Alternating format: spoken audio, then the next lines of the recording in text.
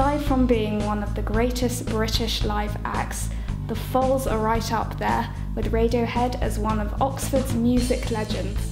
They've released 4 studio albums, and with 5 Enemy Awards under their belt, global tours, and a Glastonbury headline, it isn't hard to see their significance to the city.